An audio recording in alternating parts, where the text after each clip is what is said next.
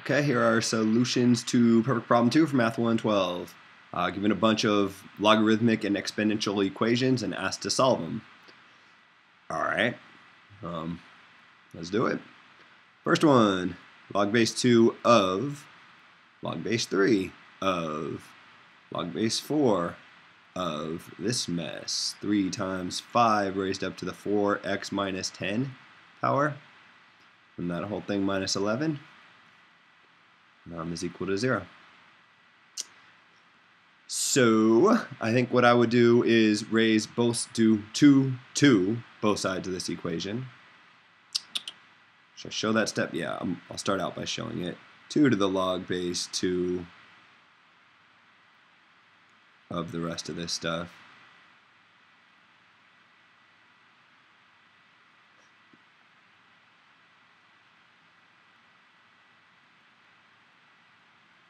Is equal to 2 to the 0 power. But 2 to the log base 2 of something, that cancels out. So we're left with just log base 3 of log base 4 of 3 times 5 to the 4x minus 10 minus 11 is equal to 2 to the 0 power, which is just 1. And then you can kind of repeat that logic, except instead of doing 2 to both sides of the equation, do 3 to both sides of the equation. Maybe I'll skip a step. What happens after you do that is the 3 to the log base 3 cancels out, and you're left with just log base 4 of 3 times 5 to the 4x minus 10. Oops. Minus 11. And that's equal to 4 to the first power. 3 to the first power. Doing 3 to both sides of the equation here, which is just 3. And then you can repeat. Do 4 to both sides of the equation. You'll get 3 times 5 to the 4x minus 10 minus 11 equals 4 to the third power. Say 3 to the first power is just 1. 4 to the third power is 4 times 4 is 16. Times 4 is 64. I think that's right. Yeah, because 2 to the 6th is 64. Anyways, now we got to solve this for x. So let's see, next maybe add 11 to both sides. We get 3 times 5 raised up to the 4x minus 10 power is equal to 75. We added 11 to both sides. Then divide by 3. 5 to the 4x minus 10 power is equal to 25. Take the log base 5 of both sides. So then, sure, I'll write it. Log base 5 of 5 to the 4x minus 10 is equal to log base 5 of 25. But this on the left is just 4x minus 10. Either using our third log rule, you bring that down in front, and this is just 1. Or by definition of the logs, this is saying what power would you have to raise 5 to be left with 5 to the 4x minus 10? Well, that power is 4x minus 10. Anyways, left-hand side is 4x minus 10. Right-hand side is 2 because the log base 5 of 25 is 2. So we can solve this, add 10 to both sides. Got 4x equals 12. Divide by 4. We get x equals 3. 1 down. Many to go. Number 2. We're given 2 to the 2x power equals 20 to the x minus 1 power. Okay. Let's see, lots of different ways you could approach this. You could take the log base 2 of both sides or the log base 20 of both sides.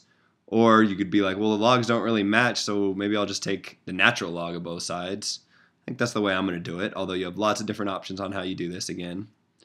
But I'm going to take the natural log of both sides. So we got natural log of 2 to the 2x equals natural log of 20 to the x minus 1. And the reason I did that is because I kind of looked into the future and knew I'd want to use my third log rule. I want to get these 2x's out of the exponent. And now that I have log of something raised up to an exponent, I can use my third log rule and bring them down in front to get 2x times the natural log of 2 is equal to x minus 1 times the natural log of 20.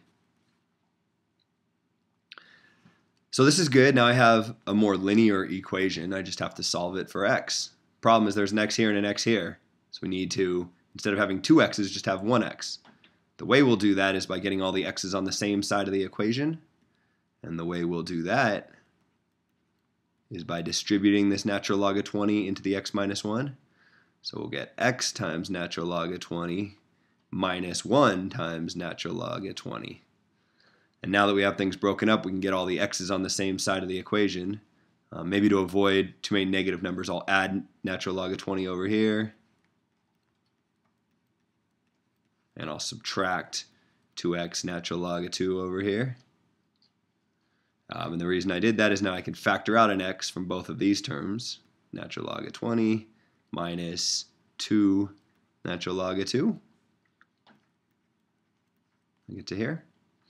And so finally I get x is equal to the natural log of 20 divided by the natural log of 20 minus 2 times the natural log of 2.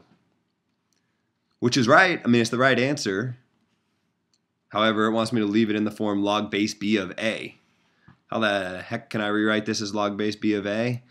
Well, we're going to have to get kind of clever. I don't know where I'm going to put the next two problems. Have to get kind of clever. We will... First, we can put these two logs together.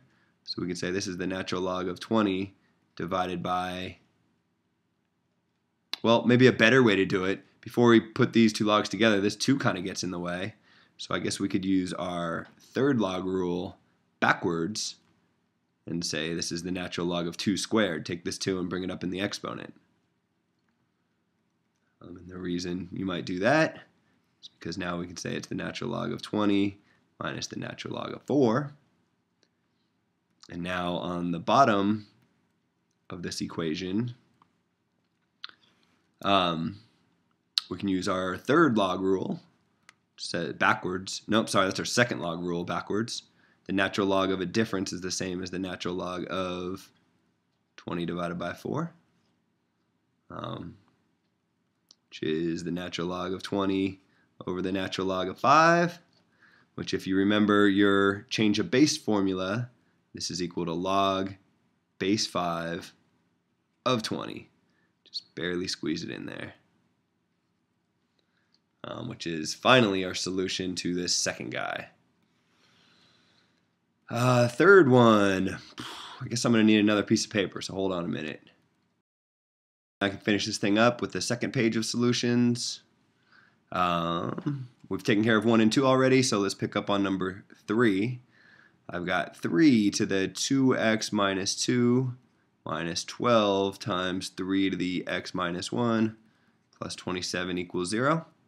It gives me a hint. It says use substitution. So what I was hoping you'd see there is that this is the same as 3 to the x minus 1 squared minus 12 times 3 to the x minus 1 plus 27 equals 0. So I'm taking advantage of my exponent rules. When you're raising an exponent to another exponent, you multiply them. And 2 times x minus 1 is 2x minus 2. And then I added these parentheses kind of unnecessarily, but I really want you to see the 3x minus 1 in here. Because in my next step, I'm going to substitute. I'm going to let 3 to the x minus 1 equal something, whatever your favorite letter is. B for Brian. Sure. Let 3 to the x minus 1 equal b. If we do that, then what we have here is b squared minus 12b plus 27 equals 0.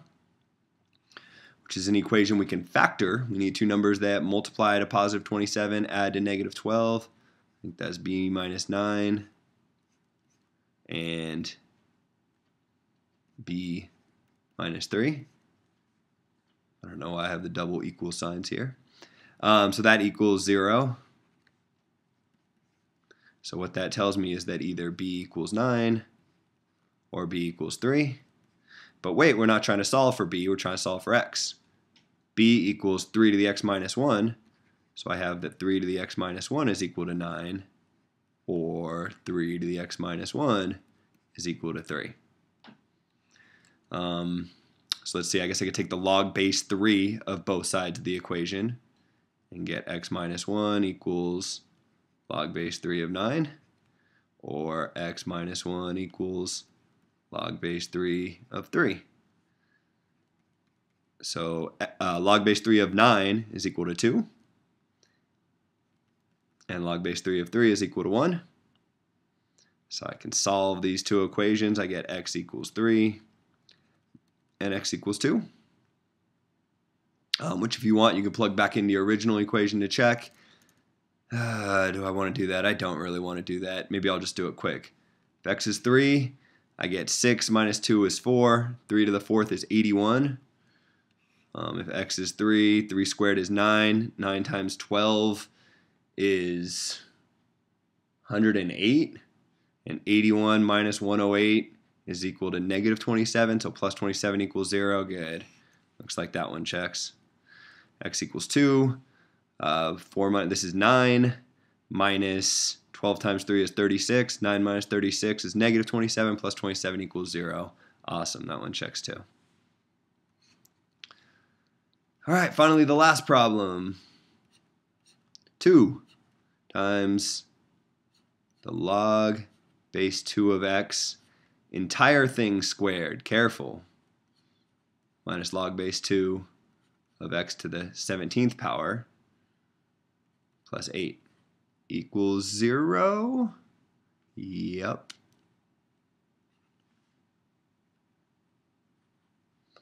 Okay. This one says first use log rule 3, then substitution. So log rule 3, be careful, that's the one with exponents. It's really tempting to try to move this exponent, but you can't because we're not taking the log base 2 of x squared. We're taking the log base 2 of x, and then we're squaring that. So this first thing you can't do anything with. Just got to leave it as 2 times log base 2 of x squared. However, the second one, we can use our third log rule and bring this 17 down in front to get negative 17 log base 2 of x plus 8 equals 0. Why? Why do you want to do that? Well, we can now substitute. Let's let log base 2 of x equal favorite letter. Let's use b again. No, that's boring. Let's use b again. Log base 2 of x equals b. Sure. What we have is 2b squared minus 17b plus 8 equals 0. And this is something we can factor. A couple different ways to factor this. One way is to find two numbers that, so let's see, let's find two numbers that add to our middle term, negative 17, and multiply to a times c, 2 times 8, which is 16. Those two numbers are negative 16 and negative 1.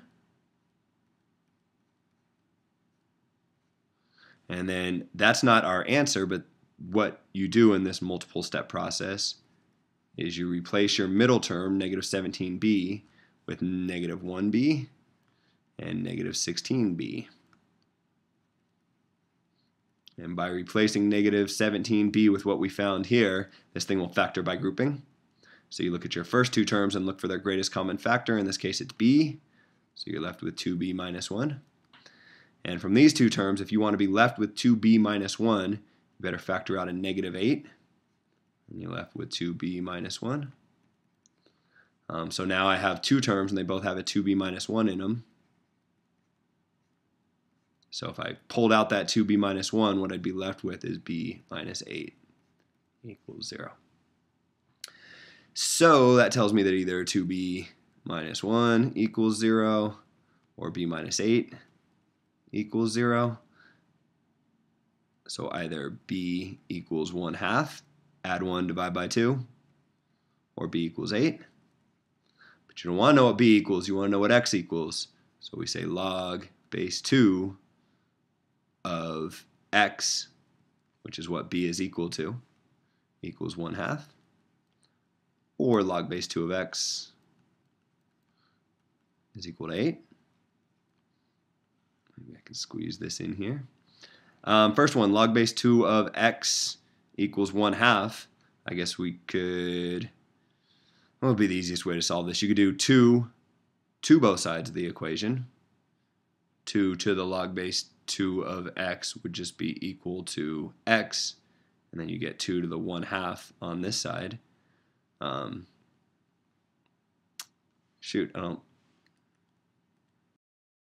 mean, we can solve it the way we were doing it, but there's a problem here. It says that the answers should be whole numbers, and that's not true.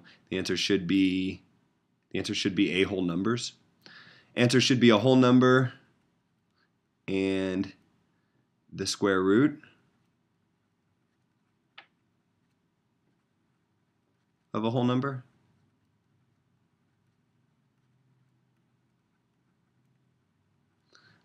So now we can head back down here and finish up this problem. We had log base 2 of x equals 1/2, so if you do 2 to both sides of that equation, you get x equals 2 to the 1/2 power. In other words, the square root of 2. And if we do 2 to both sides of the equation here, we'll get x equals 2 to the 8th, which I think is 256. So our two answers are the square root of 2 and 256. Guess you could check those if you really wanted to. Not sure I really want to, so I think I'm just going to call that good enough. Say these are my answers, and that is finally the end of this lengthy video.